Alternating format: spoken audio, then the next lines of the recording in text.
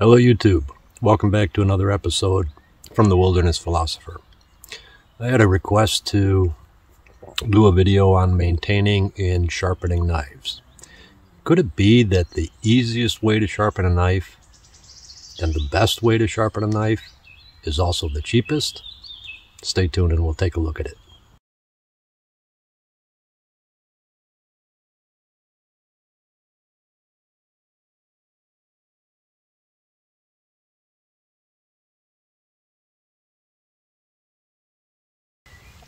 So I'm out here in the woods today. It's a beautiful day. There's a chance of rain on and off all day, chance of thunderstorms, but I don't mind. It's fantastic to be out. Spring is in full swing, and it's just so tranquil and relaxing to be out in nature. I encourage everybody to do it as much as possible. Get wild to stay sane. I'm 57 years old. And I got my first knife that I carried around with me all the time, probably when I was 9 or 10, which means I've been sharpening knives for 47 years. I've tried so many methods, and some of the methods are very good. I've used Arkansas stones was my first, and I've used Japanese whetstones, and I've used Lansky sharpeners. I've used sharpening systems.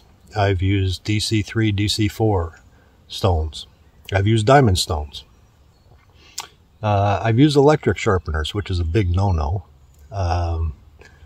And I've even used the ones that have a set angle that you hold in your hand and you scrape it along the blade.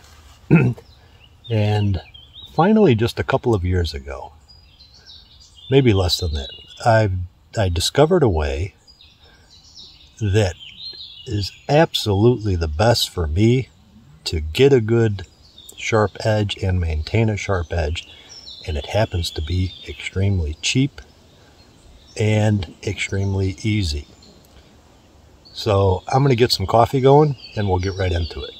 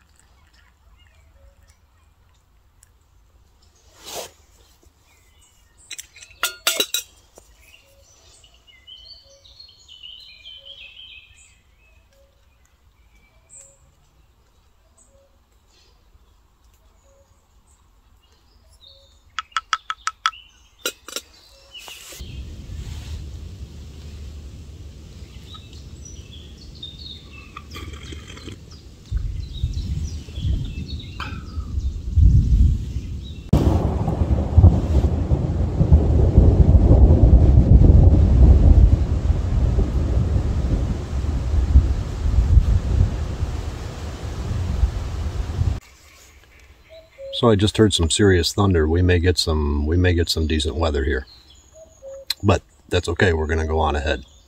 I made coffee because, hey, why the heck not? I love coffee. So because coffee. Okay, let's talk about sharpening knives. Need to say there's a difference between sharpening knives and honing knives. Honing a knife is basically maintaining the edge that you already have established. Sharpening a knife is when you need to re-establish the edge, and you're going to be a bit more aggressive with whatever method of sharpening you use. Now I've got, I don't know how many knives I have with me. 1, 2, 3, 4.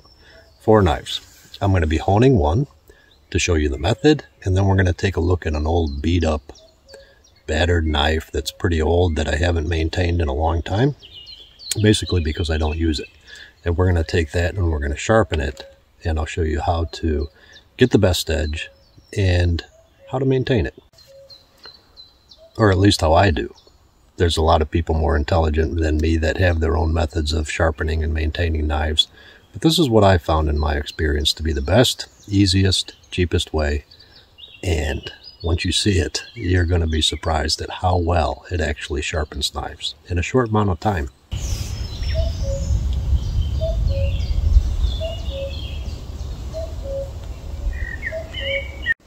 So here are the things you're going to need. First of all, your knife.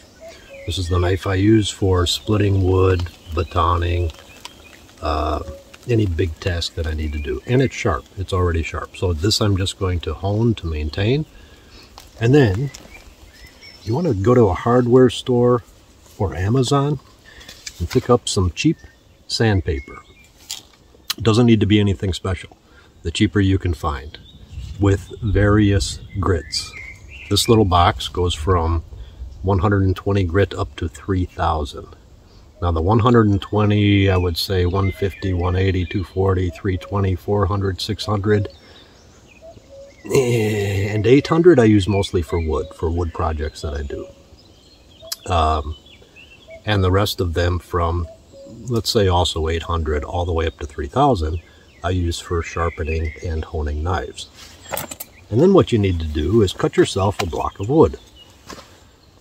Any block of wood will be fine. It's important that you have a nice 90-degree angle on it, and I'll show you why in just a bit.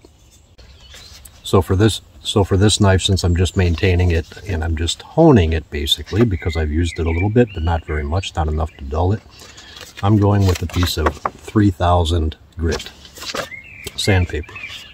And what you want to do, this one I've used probably 5 times already. Typically these packages come with either 3 or 4 pieces of each grit. This package came with 3 pieces of each grit. And this piece I've used probably 4 or 5 times already. But it's still good. It doesn't go bad for a long time. You just wrap it around the block of wood. And then what you want to do is find your angle. And this is a Scandi grind. Scandi grinds are fairly easy to find the angle because you just lay it flat and you can see it. You can see when it's touching and when it's not touching. And then what you want to do is move away from the edge. That sharp corner here permits you to get all the way to the beginning to where the actual sharp edge starts. If you have a rounded piece of wood, you're probably not going to be able to get this little section here just before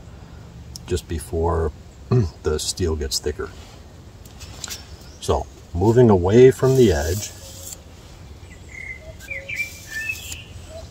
find your angle. And I've always said that the angle is the most important thing. You can use a rock, you can use a DC4, you can use any type of sharpening system you want. If you don't have the correct angle, it's not going to be sharp. If you have the correct angle, it almost doesn't matter what you use, because if you can maintain the same correct angle every time, you're going to be able to sharpen it. Flip it over, again, find the angle, and move in strokes away from the blade. You do not want to go against the edge with sandpaper.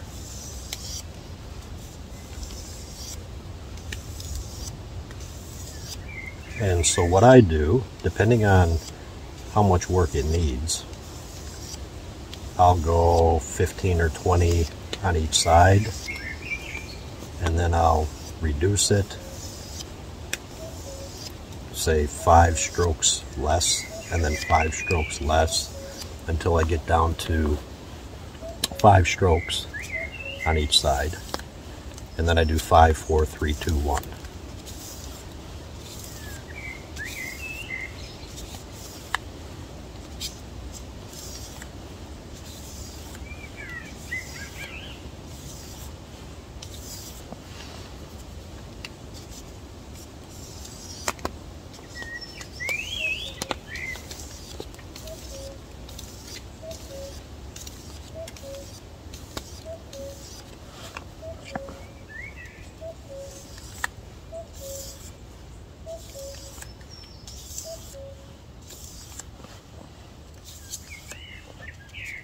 I'm not putting a lot of pressure on it, just kind of light pressure. I've completely lost count. Not too important with this one though, because I know that it's already sharp. And I'm just kind of polishing the edge, which is what you want to do when you hone a knife. You don't need to reestablish the edge. You just need to maintain it a little bit. So that's 5. 5 on this side.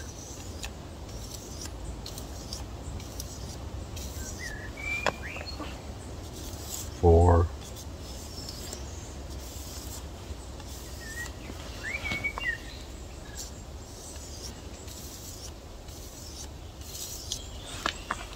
3. 4.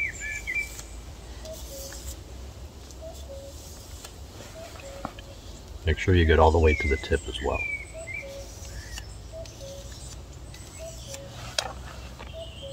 Go 2.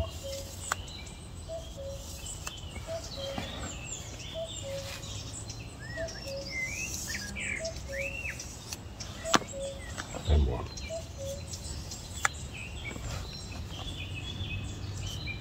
What you're actually doing is there's a microscopic burr that forms on the end when you sharpen or when you hone.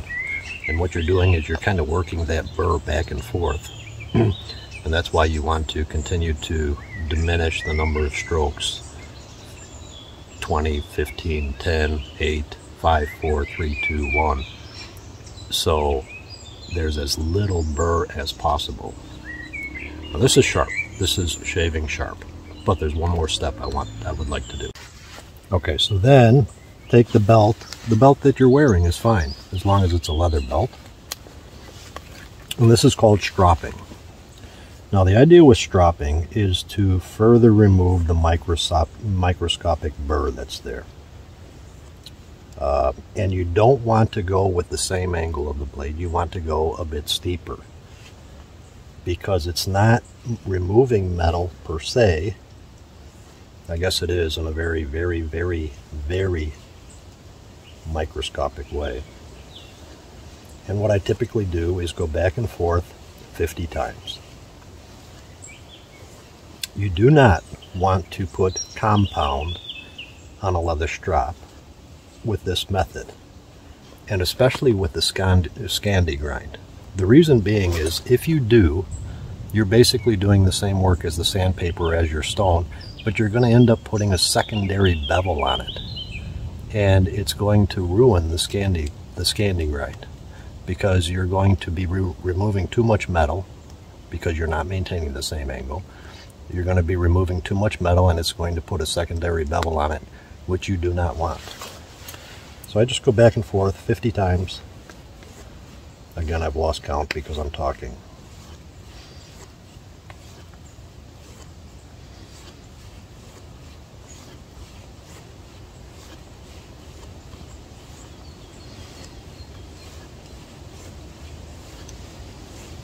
But you get the idea.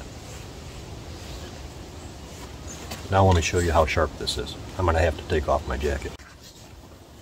Okay, remember this is a 1/4 inch thick blade. And some people say if with a 1/4 inch thick blade you can't get it very sharp. Not sharp enough to do feather sticks, not sharp enough to do fine work. Take a look at this.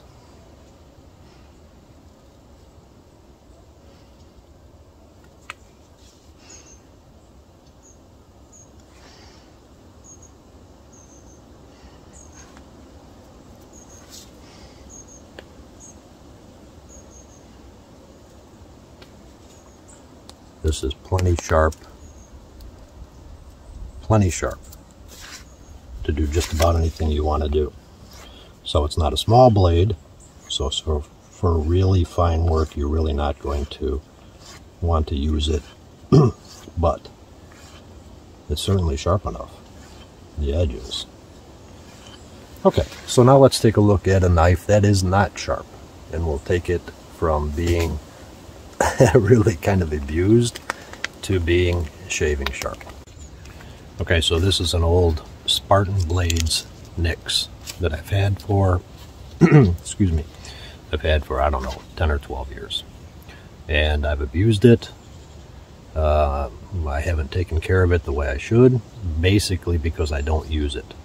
They don't make this anymore, which is a pity because it's an absolutely fantastic knife. Not so much for bushcraft, but just a general purpose knife. It's really a beauty. So now, because it's dull, we're probably going to start out with 1,000 grit paper. Maybe even 800. Probably 1,000. Changed my mind again. We're going to go with 800. There we go. 800 grit. By the way, this paper is wet or dry, so you can, if you want to use water, which will help displace some of the very, very fine metal shavings, you can do that. I don't find it necessary. It's just an extra step, an extra mess, so to speak. I'm out in the middle of the woods with some sandpaper and a piece of wood, and I'm able to get my knives shaving sharp with very little time and absolutely no mess, no oil, no water. So I really, really recommend this method.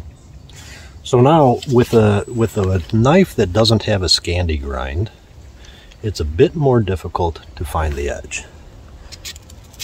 And it will help if you really wrap this tight so that you have a flat surface that's not bowed. But anyway, let me just do it one more time here.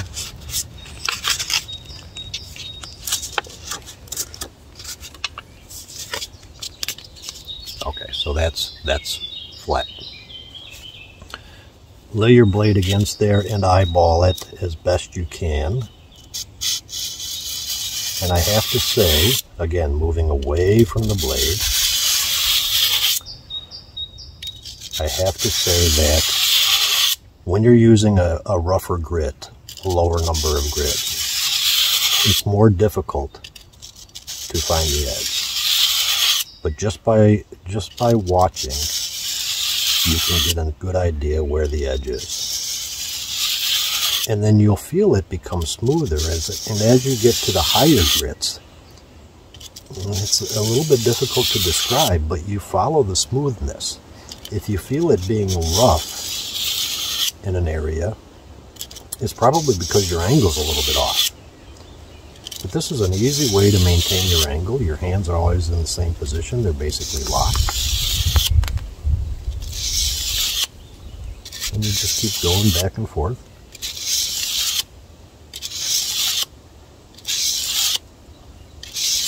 Back and forth meaning from one side to the next.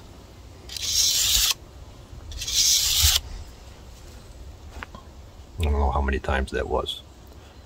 So you'll have to forgive me, but I try to do it always evenly.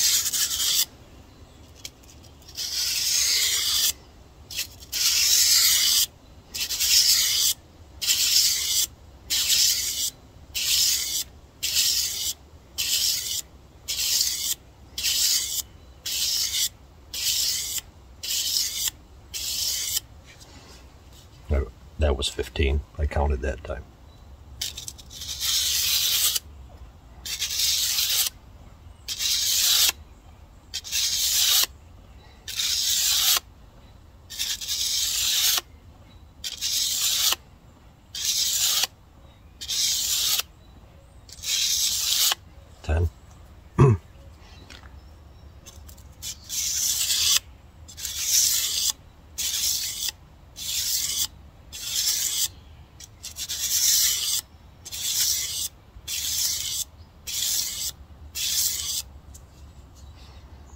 So let's go 8.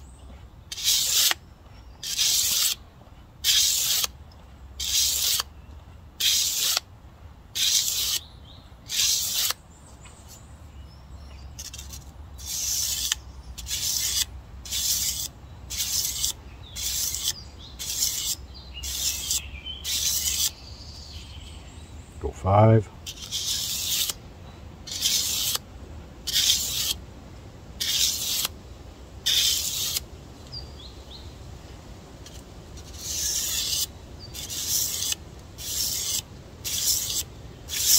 let me mention also that if you're having difficulty finding the edge, you can always take a magic marker and just put little lines along the sharpened edge. And then when you pass over it, you can see if you're removing the marker or not.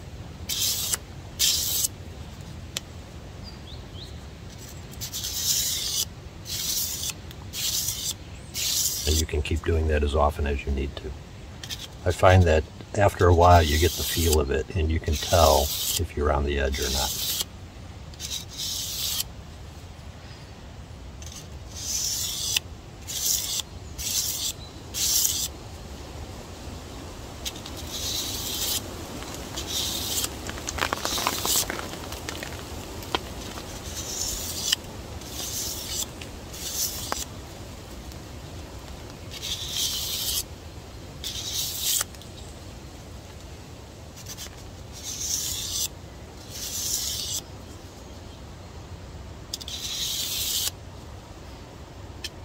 Okay, so this was 800.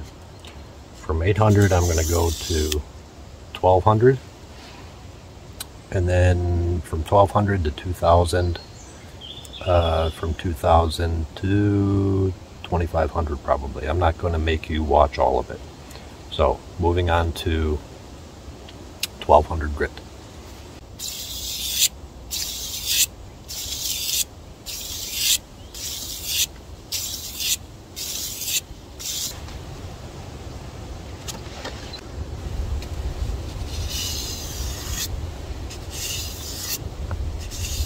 As I said before, when you get to the higher numbers of grit, the finer paper, you can follow the smooth. You'll understand when you do it.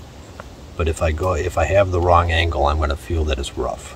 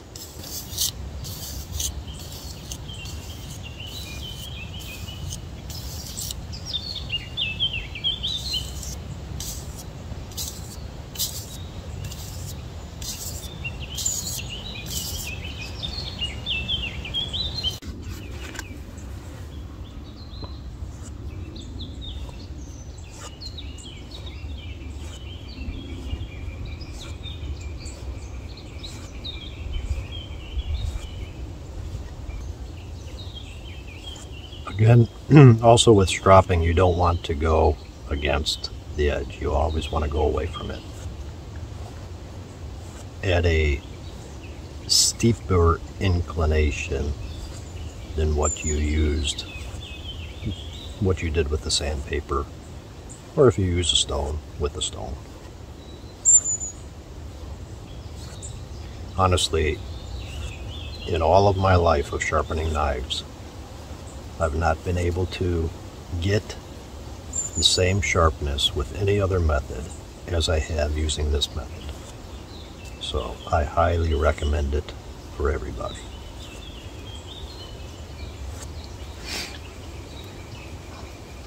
Okay, shall we do the test?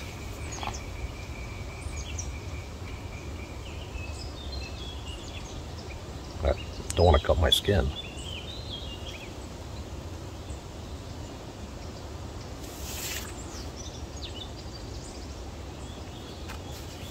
I don't know if you were able to see that or not.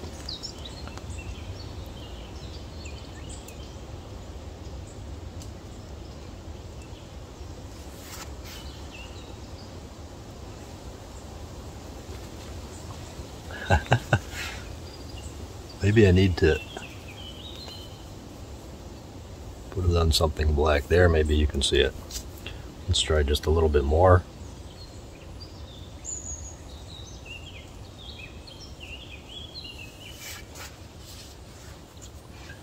Put it on black.